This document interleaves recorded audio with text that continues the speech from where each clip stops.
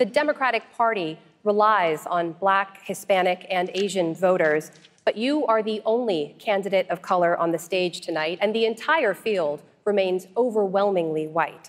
What message do you think this sends to voters of color? It's both an honor and disappointment to be the lone candidate of color on the stage tonight. I miss Kamala, I miss Cory, though I think Cory will be back.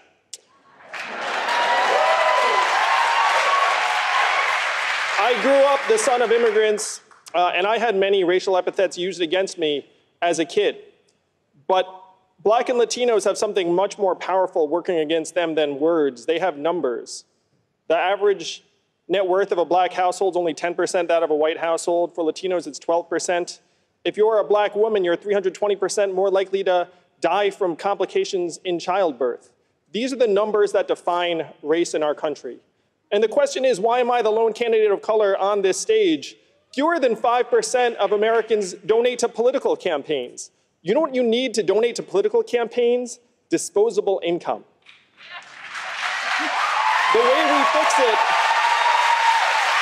we fix this is we take Martin Luther King's message of a guaranteed minimum income, a freedom dividend of $1,000 a month for all Americans. I guarantee if we had a freedom dividend of $1,000 a month, I would not be the only candidate of color on this stage tonight. Thank you, Mr. Yang.